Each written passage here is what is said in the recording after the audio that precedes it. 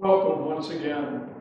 I'm Mert Shane, pastor here at Keokee Chapel, and we welcome you to our service. This is Sunday where we begin to celebrate Epiphany. And so we're hoping that you're doing well, staying safe, and that God is continuing to bless you through this Christmas season. Please feel free to give us your feedback by text and email. We'd love to hear from you. And also make sure that you continue to send your gifts even for the end of the year so that we can continue our ministry here and our missions. And so let us begin with our worship. So we have the prophetic message more fully confirmed. You will do well to be attentive to this, as to a lamp shining in a dark place until the day dawns and the morning star rises in your hearts. Let us pray. Everlasting God, the radiance of faithful souls, you brought the nations to your light, and kings to the brightness of your rising. Fill the world with your glory, and show yourself to all the nations, through him who is the true light and the bright and morning star, even Jesus Christ, your Son, our Lord. Amen. Our children's sermon today,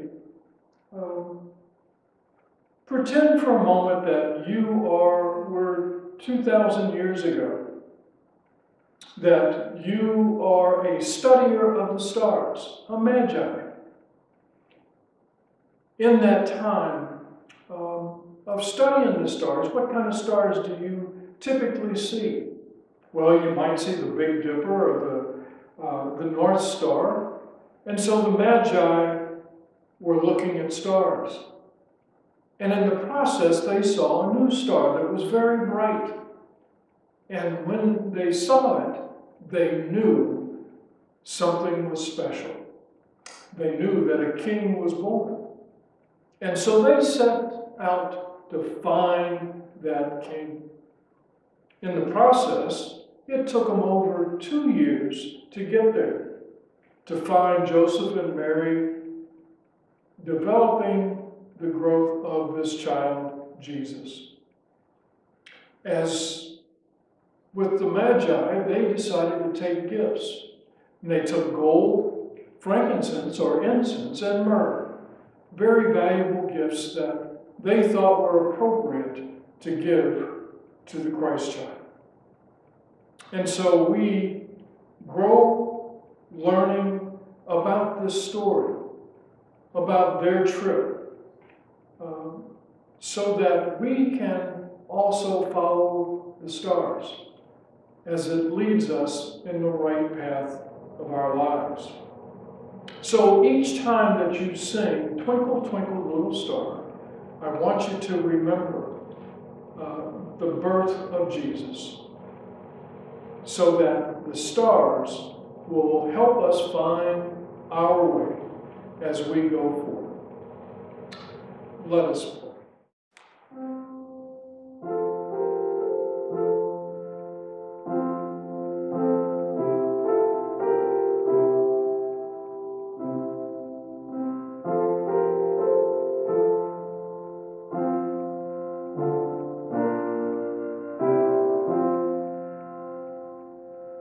No matter how we prepare to meet you, God, we are never ready for your coming.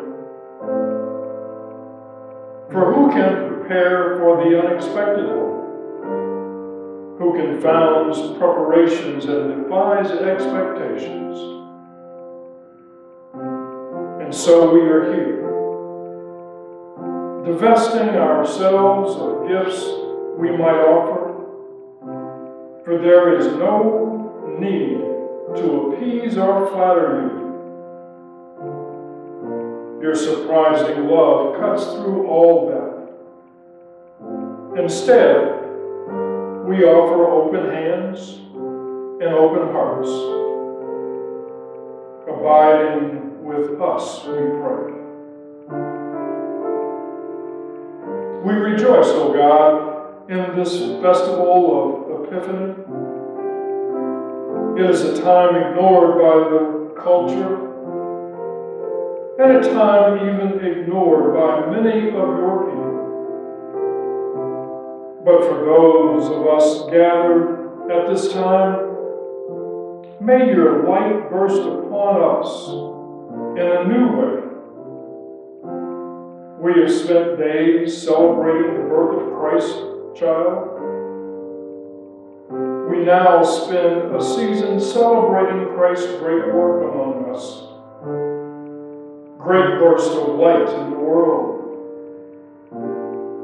Even as the Magi were overjoyed upon seeing the star, may we be overjoyed in the light of the Christ.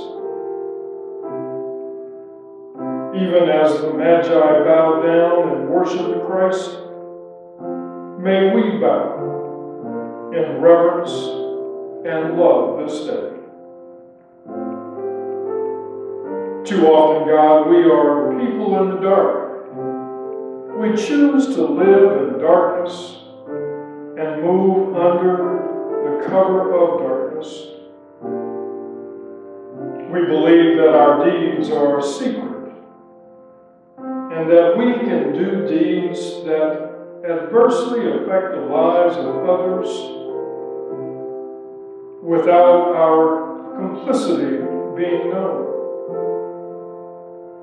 But most of our dark deeds come to the light. Most of what we do in secret is brought into the open. And all of our deeds are known to you, the one who we hurt most by living outside your will for us. Forgive our frequent slipping into the darkness. Forgive the darkness that we visit on others. And forgive the grief we bring to you, the author of all that is light and true and good. We lift before you these that are on our hearts and minds, the sick, the shut-ins, the hungry, the homeless. We pray for our essential workers, for those that care for us through thick and thin, that give of themselves so that we might be able to grow and flourish. We pray for the people of the world and for all the leaders. Help them in their decision making so that we can all grow and prosper. Help us through the difficult days of disasters and killings. Help us to promote war and promote peace and not war. Help us to deal with our imperfections. Help us not to hate, but to show your love in all that we do and everywhere we go. We pray these and other prayers in your Son, Jesus' name, who taught his disciples to pray, saying, Our Father, who art in heaven, hallowed be thy name. Thy kingdom come, thy will be done, on earth as it is in heaven. Give us this day our daily bread, and forgive us of our trespasses, as we forgive those who trespass against us. And lead us not into temptation, but deliver us from evil. For thine is the kingdom, and the power, and the glory forever.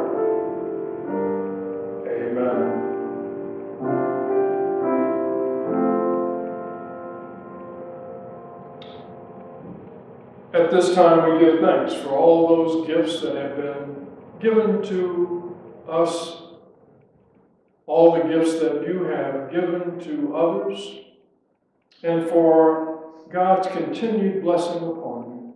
So let us pray. We join our gifts with those of your people around the world.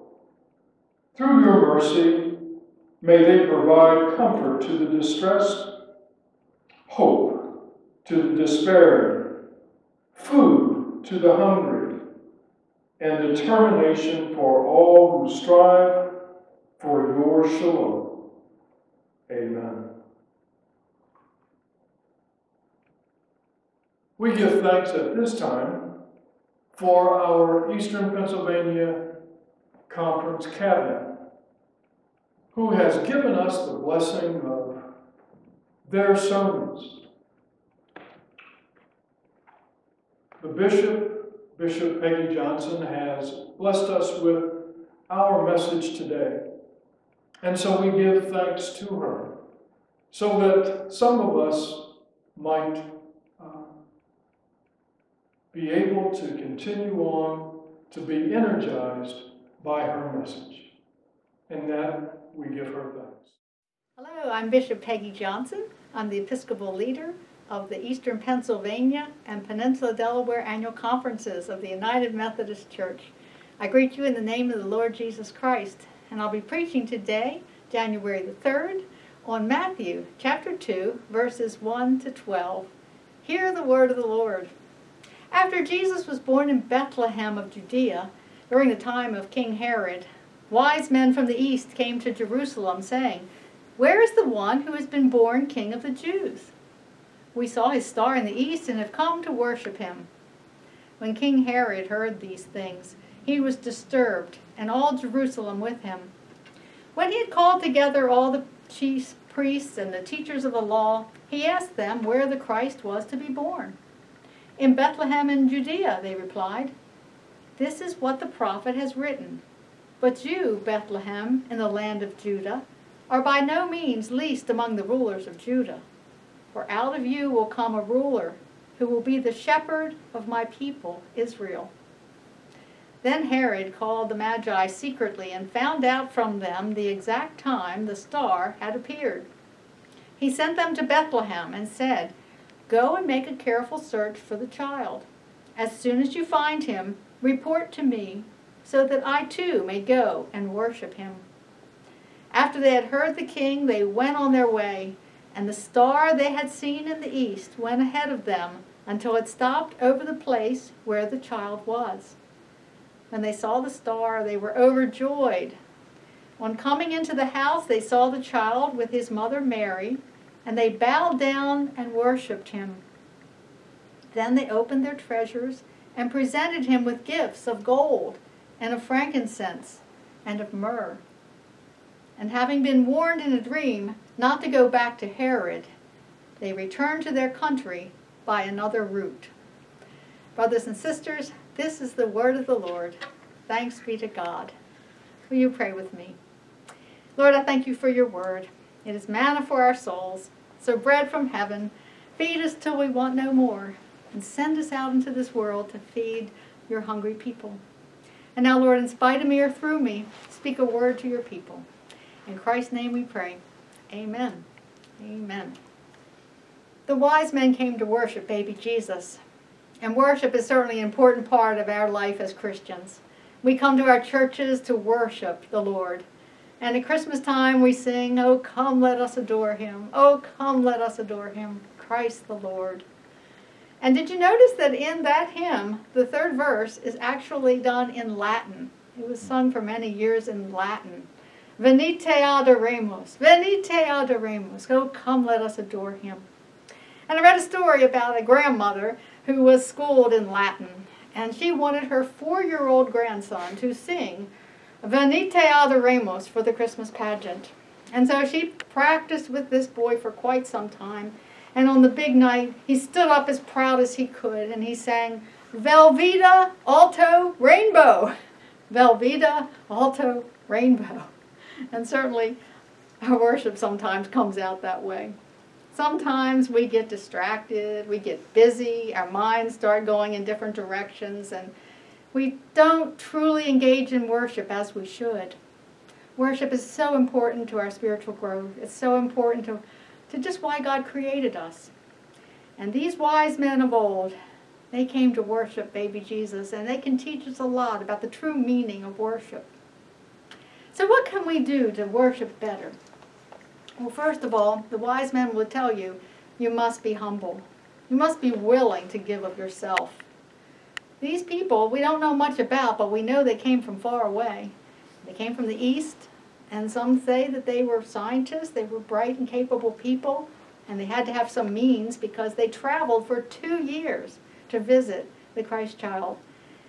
They were humble enough to give up their life for 2 years in order to experience this newborn king. If you've ever been to the Holy Land, I'm sure you've been to the Church of the Nativity in Bethlehem itself. It's a place where they say Jesus was actually born. And I'm not really sure about that, but for sure they've got a church that says it. And if you want to see the exact spot where Jesus was exactly born, you have to go into the basement of the Church of the Nativity.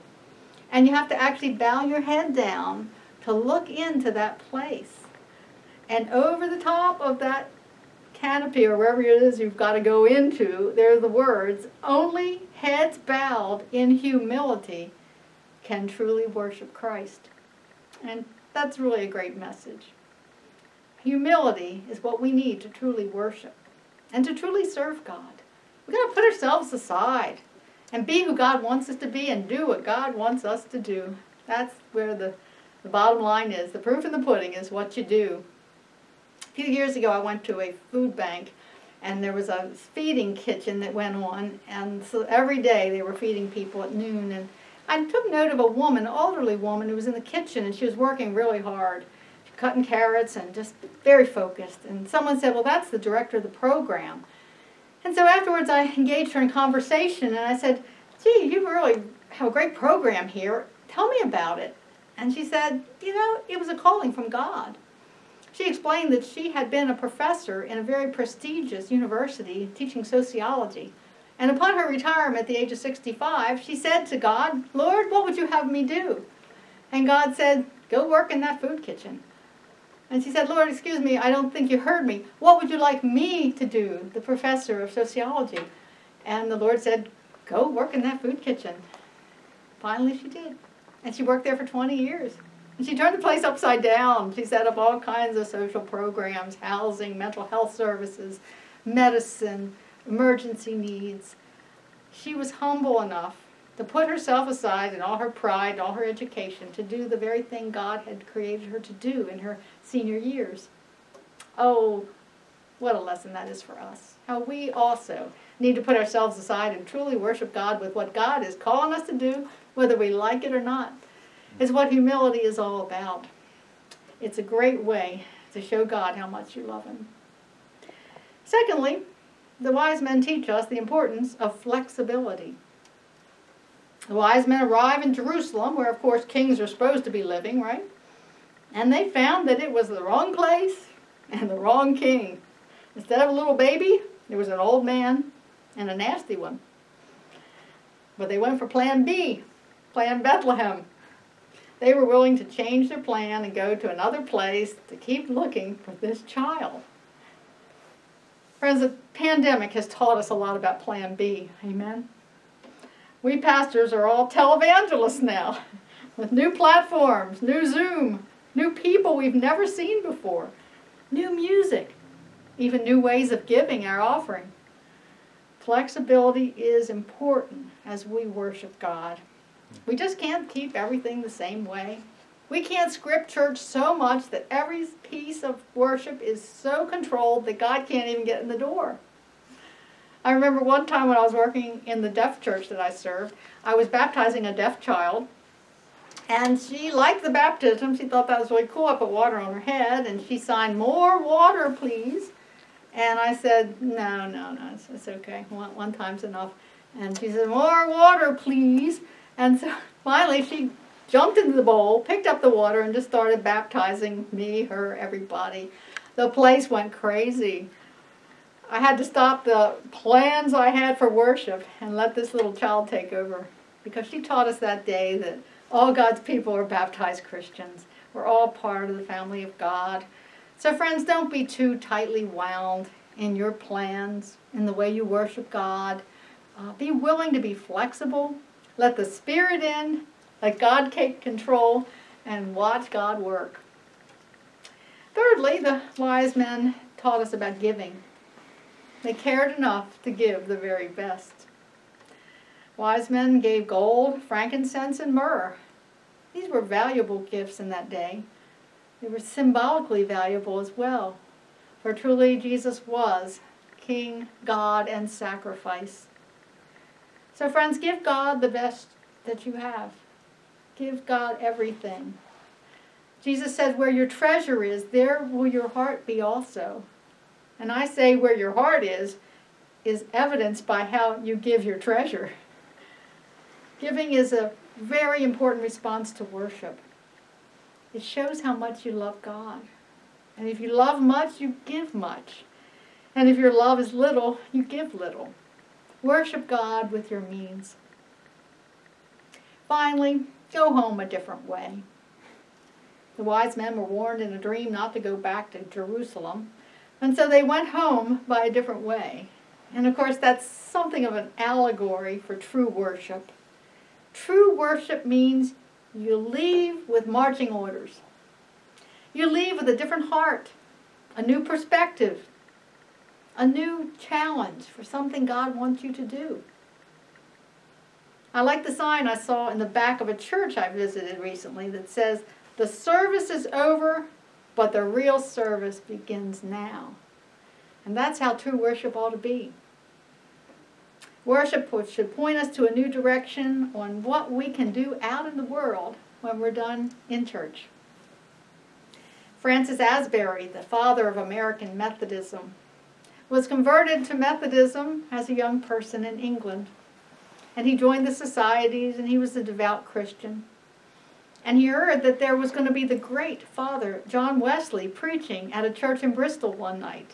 And so he made plans to be sure to be in that church service and hear the famous John Wesley preach. And he preached his heart out. At the end of the sermon, Wesley said, "I want preachers to go to America. Is there someone out here that can go to America? We need them to spread scriptural holiness across the land." And at that moment, Francis Asbury felt God had given him marching orders, and God wanted him to say yes to Brother Wesley. And so he came forward that night and said, "Yes, I will go." And he did. He went off in a boat from Bristol to America, and he never came back. He left church a different way, and he changed the world forever.